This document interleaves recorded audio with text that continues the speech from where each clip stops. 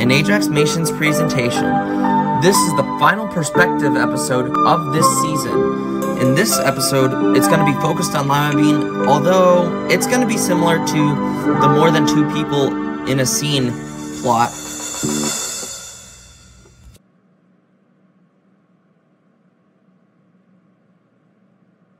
Plotagon is really cool.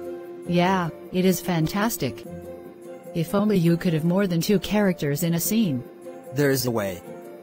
Watch this. We're still just two monsters in the scene. Oh yeah. What about that girl? Are you guys talking about me? Yeah, hello. Wow, she's cute. How did she get here? See the yellow camera icon? It opens up the advanced camera controls. In this example, we're skipping the establishing scene, so we can make it look like we have more than two characters in a scene. My mind is blown. What else can you do with advanced camera controls? Go into the store by clicking the shopping cart icon. There you will find camera-capable scenes that will make you control the camera in different ways.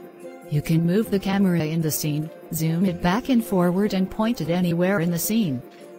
It is super cool. She's right. Just look for the new camera icon to see which scenes have advanced camera controls.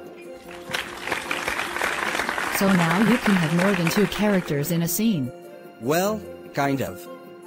In fact, they're only making it look that way. Geez.